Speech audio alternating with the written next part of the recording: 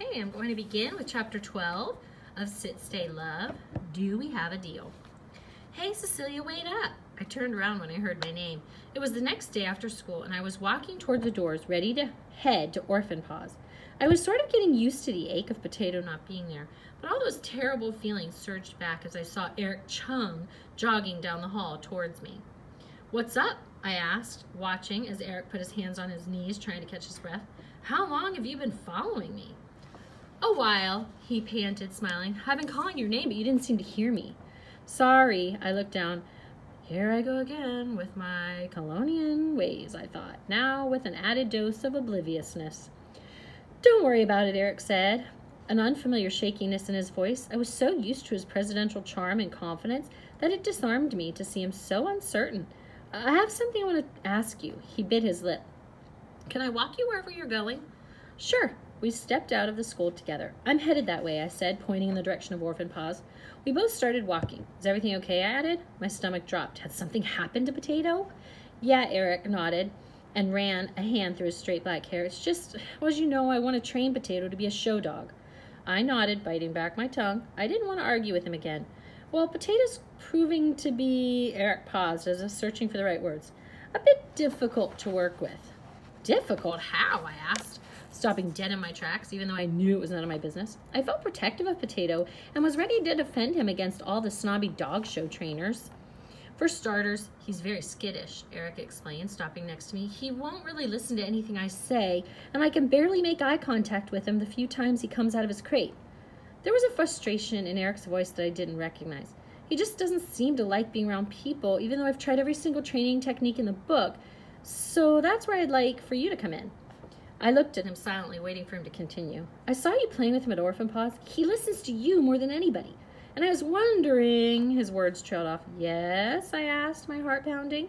I was wondering if you'd be willing to help me train Potato. Eric finally blurted out, and I know you don't like dog shows and you probably don't even like me, but I really want to prove to my parents that rescue dogs are just as good as the expensive ones we buy from the breeders. Potato's the key to my success. He paused to take a breath. And you're the key to Potato. My head spun. I desperately wanted to see Potato again, but the idea of training him for a dog show felt so wrong to me. I was about to explain just that to Eric when he spoke again. Dog shows don't normally give huge cash prizes, and the regional one that's coming up is offering $100 to the first place winner.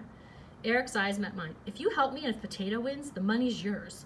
Eric's presidential charm seemed to have returned, but I could still see a little uncertainty behind his confident, hopeful smile. I frowned. $100, that changed things. I was torn. I hate the idea of dog shows and everything they stood for, and $100 was far from enough to pay my dad with our big financial concerns, but it might be enough to prove a point. This could still be my chance to help out my dad, even in the form of a small dog show prize. More important, I get to spend time with Potato, and who knew? Maybe over the course of these training sessions, I could convince Eric that Potato just wasn't dog show material. So what do you think? Eric's voice broke through my thoughts. Do we have a deal? He stuck out his hand. I hesitated only a moment before I reached out and shook his hand. Deal. Chapter 13. That word, we again. Potato's training sessions were to begin on Saturday morning. Lily asked me to sleep over the night before. Dad gave me the okay. I was excited, both at the prospect of escaping Aunt Pam's house for a night and seeing Potato even sooner. Also, since Mel had left, I hadn't experienced a single sleepover, so I was really looking forward to that. Mr. Chung picked up me, Lily, and Eric after school in a shiny black car. He was wearing a fancy black suit and sunglasses. He kind of looked like a movie star. Hello, Cecilia, he said to me and shook my hand like I was a grown-up. I tried not to stammer when I said hello back to him. Eric got in the passenger seat and I climbed into the back seat with Lily. I bet you can't wait to see Potato, Lily said. I nodded. I didn't want Lily to think I only wanted to hang out or come over to their house because I get to see Potato. It was a great bonus, but I want to be friends with Lily anyway. As we drove away from school, I felt a rush of nervousness. What if this weird feeling seeing Potato after all this time? What if he didn't remember me? And what if I then got so upset that I started crying, totally embarrassing myself in front of the Chungs? I tried to push down my worries as we arrived at the Chung mansion. It seriously was a mansion, a huge white house surrounded by tall hedges. I tried not to gape. Eric opened the front door and a whole pack of dogs came rushing at us, barking happily. There were 2 Chow Chows, 3 Corgis, and a chocolate lab. Eric grabbed the collar of the biggest Chow Chow while Lily skirted out of the way. I stood still, my heart pounding, as I finally spotted him in the pack, the tiniest of the bunch, Potato. I shouldn't have worried. As soon as Potato spotted me, he bounded over, barking like crazy and jumping up to my knees. I felt a wave of relief and joy. "Hey, buddy," I whispered. I sat down right in the fancy foyer and held my arms out, but the chocolate lab tried to fight his way into my lap first. "Sneakers," Mr. Chung laughed. He grabbed the dog and pulled him away. "Thank you," I told Mr. Chung. Then I gave Potato a huge hug. The little pup stood up on my legs and kissed my face very thoroughly. "Guess he must have missed you," Eric said, looking down at us. If I didn't know better, I think Eric sounded jealous. Potato crawled up onto my lap, just like we used to sit at Orphan Paws, and I kissed his soft ears. He turned around 3 or 4 times, making my lap into a bed, then let out a humongous puppy sigh and settled in. I sighed happily as well and finally looked around. The foyer led into a huge living room with expensive-looking rugs and plush couches. Lily was now flopped on one of the couches, watching the dogs from a safe distance. The 2 chow-chows came up and sniffed me, one at each ear. But at Eric's whistle, they sat down. The 3 corgis in the lab now hung back politely. Can dogs be called polite, I wondered. At Eric's whistle, they too sat at attention. What are their names, I wondered out loud, rubbing Potato's head while he dozed in my lap. The corgis are Loki, Luna, and Baxter, and this little guy is Sneakers, Eric explained, patting the lab on the head. The chow-chows are Scotty and Sulu. I wondered who the Star Trek fan the family was.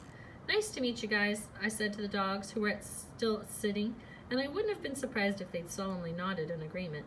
Potato let out a loud snore, and I grinned down at him. "Well," Lily said to me, springing off the couch and trotting over, "now that you've been introduced to the canine members of the Chung family, do you want a tour of the house?" "Sure," I said, although I was reluctant to let go of Potato. Eric must have noticed my expression, because he said Potato can come too. "Okay," I said, bouncing to my feet, with Potato still nestled in my arms, so I added, following Lily and Eric through the living room. "Where's the bowling alley?" "Bowling alley?" Lily burst out laughing. "We don't have a bowling alley." She led me through a large study where Mr. and Mrs. Chung were each seated in front of sleek-looking computers. Mrs. Chung waved and called hello to me. I frowned. "Really?" I asked, glancing from Lily to Eric. "I definitely heard a rumor you had one. A private movie theater, too?" "I wish," Eric laughed. "We do have a pool, though," he said, pointing out the large window to a swimming pool in the backyard. I sighed, thinking that I'd be just glad to have my plain old house back, even though it didn't definitely have a pool or a bowling alley. But it had been my home. We walked by a little cozy room with a love seat, a big armchair, and a whole bunch of fluffy dog beds. Most of the other dogs were in there now, running around. "That's the dog's room," Eric explained. "They have the run of the house, but that's where they mostly hang out, especially when we're not here. The bed's Potato's," he said, pointing to a new-looking little tan and brown bed. It was oval-shaped, and I swear it would almost look like a potato. Potato had awakened, and he was squirming toward his bed, so I kissed the top of his head and reluctantly let him go, watching him trot off into the room. His tail wagged, and his tongue hung out of one side of his mouth. I knew I'd come find him later. "He looks really good," I said. I was really relieved, but also kind of crushed that Potato seemed so comfortable here at the Chung's. "Yeah, he's been resting a lot," Eric said. "Mom got him a bunch of special food that's good for his stomach and everything, but he's obviously happy to see you." "I'm happy too, though it'll be hard to leave," I said, a sad tinting my voice. Eric looked uncomfortable. "Hey, I'm sorry." "Nothing to be sorry for," I quickly said, turning around to follow Lily up the grand staircase. My interactions with Eric needed to be strictly professional, I decided. If we started discussing what happened with him taking away Potato, I'd get too upset. Lily showed me the upstairs. Her room was bright and decorated with floral wallpaper and pink rugs. She slept in a luxurious canopy bed, but the room was so big that there was an additional bed, a comfy-looking twin in the corner. "That's where you'll be sleeping," Lily explained. "See," Lily explained, pointing. I dropped my bag on the twin bed, and Lily suggested we go downstairs and grab some snacks before dinner. "See you at dinner," she told Eric as we passed his room, which was next door to Lily's and just as big, but covered in posters of basketball stars. His shelves were lined with sports trophies as well. I swallowed hard. Trophies from dog shows. Eric paused outside his door and ran a hand through his hair. I thought maybe I could go down and get snacks with you guys, and maybe we could play Uno or something." Lily groaned. "Seriously, you want to hang out with us? You always leave me and my friends alone." It might have been my imagination, but Eric's cheeks seemed to turn red. "I was just offering to hang, but if you want me to hide in my room or something..." Okay, Lily broke in. "Come on." She started skipping down the stairs. Eric followed, and I trailed behind, wondering why my stomach felt so funny. In the gleaming kitchen, Eric and Lily greeted the cook, who was stirring a velvety-looking soup on the stove. Fancy, but I was glad when Lily pulled a jar of queso from the fridge and Eric grabbed chips from the pantry. At least their snacks weren't fancy. Just my style. We ate the snacks in the den and played a few rounds of Uno, which was fun, even with Eric there. Then we had dinner in the formal living room with Mr. and Mrs. Chung, tomato soup, roasted salmon and mashed potatoes, and mango sorbet for dessert, all of which was super yummy. Afterward, Mr. and Mrs. Chung went back to the study, and Lily, Eric, and I went to visit the dogs in the dog room. My heart lifted again in the sight of Potato, who sprang off his dog bed and into my arms as soon as he saw me. The other dogs were sprawled on their beds, sleeping peacefully. Can Potato sleep with me tonight? I ventured, hoping I wasn't pushing my luck. Sure, Eric and Lily said at the same time. Whew. We climbed the stairs, me holding tight to Potato. Well, good night, Eric said to me, suddenly formal. Training starts tomorrow morning. Right, I nodded, my stomach falling. I'd forgotten about the training. Eric went into his room and I carried Potato